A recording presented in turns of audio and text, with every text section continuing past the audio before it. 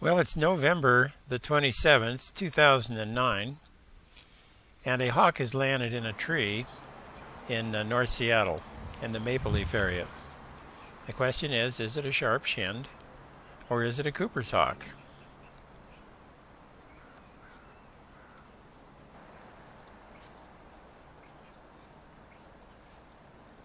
By the eyes being yellow would indicate, I am told, that it would be a juvenile.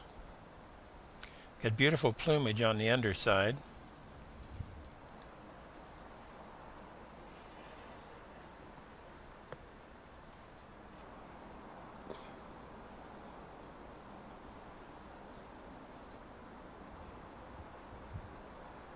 It stayed in the tree for probably 10 minutes.